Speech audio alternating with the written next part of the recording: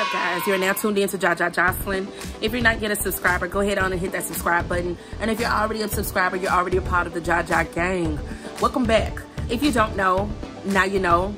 I have had my child. In some of the previous videos, you've seen me where I've stated that I was pregnant. You didn't really see my body, so you really couldn't just really tell where I was as far as my pregnancy, unless I just told you. But I have had my bundle of joy. She's right here in my arms right now.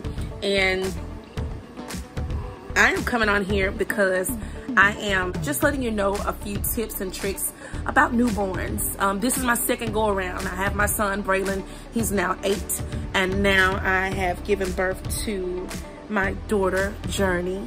She is beautiful.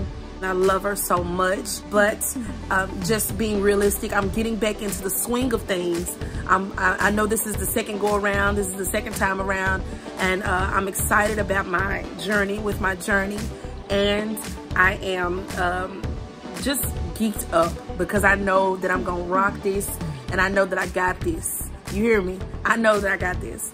With this being said and everything that I've stated to you, I'm coming on here with a few tips and tricks. Now, with my first child, I did not know everything. I had the help of my parents. I had the help of my grandparents at the time. I had the help of, you know, siblings. I had the help of peers that taught me and kind of showed me the ways to go.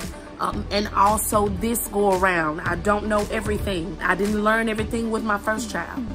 God has really put people in place to really help me and really just kind of show me the ropes, things that I didn't know, wasn't familiar with previously.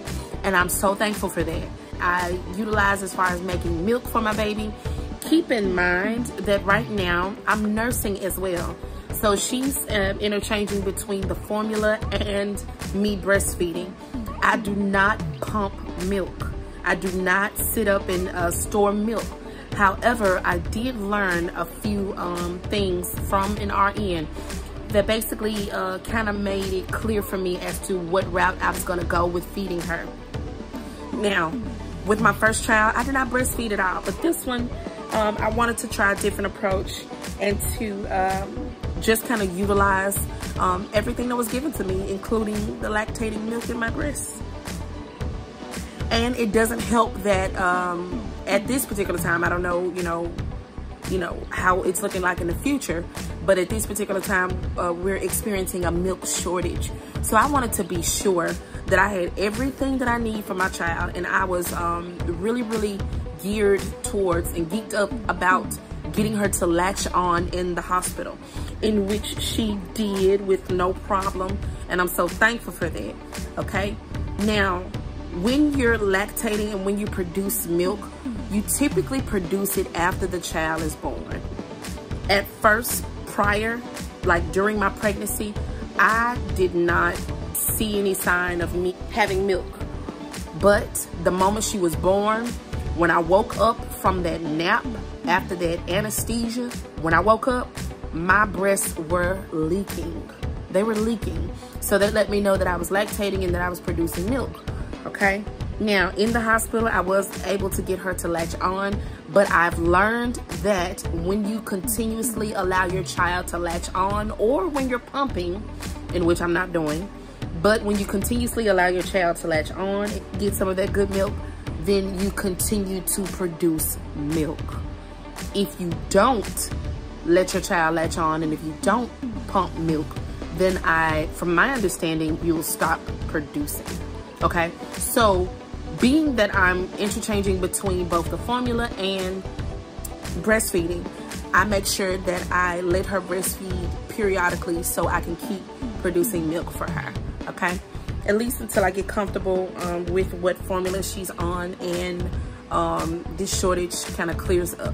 Okay, now another thing that I want to tell you guys is that, and this is the biggest thing that I could possibly tell you, and you should probably know this, but utilize the nap times. Right now, baby girl is knocked out, she's asleep, but utilize the nap times. Sometimes she plays possum, which means that she can feel when she's being put down, and she'll open her eyes to see if I'm still there. And if I'm not there, she'll kind of whine and cry, but that's a part of her being spoiled. But when she is asleep, I utilize that time to make bottles.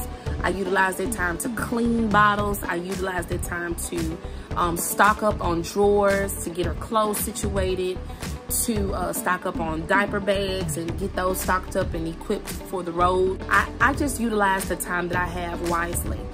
Sometimes I do sleep with my baby. So when my baby is asleep, I'm asleep, which is good. That way I can be alert and ready and active and patient when she wakes up. However, those times where I'm not sleepy, I use that time to really make sure that everything is in place for my baby girl, okay? In particularly, I have a drawer over to the side of my bed. That drawer has her baby wipes, baby powder, and Pampers, okay? I love that drawer because my baby, she's really particular about the state of her pamper, okay? Nothing excessive. So not excessively wet and definitely not excessively dirty, okay?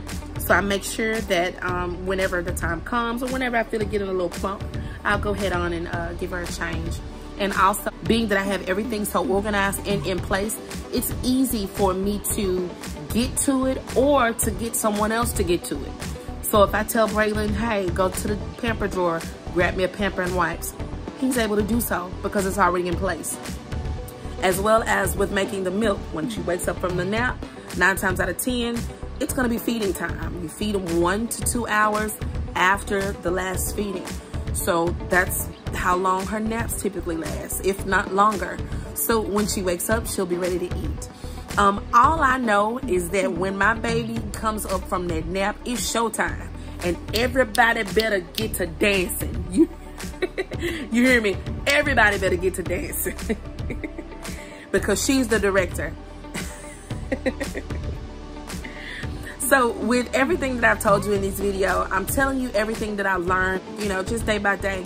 We're taking this day by day and we're just making it happen, okay? Hopefully this has helped you guys and hopefully proved to be, you know, of some kind of guide for you. Thank you so much for tuning in. She's looking at me right now. But thank you so much for tuning in. Again, thank you for the support and everything. I'm so happy, you guys. I'm so happy and I'm so excited. I love you all. Stay tuned for more from Jocelyn. And you guys stay on it. You guys get organized. Make sure those babies have everything they need. Any type of business that you have to handle, go ahead on and handle that, because we got to do what is best for our babies, for the generation that is to come. And we need to be on point as parents, okay? All right, so good luck to everybody. Blessings to everybody. And I'm praying for you all. Thank you so much. Jaja Gang, we're out.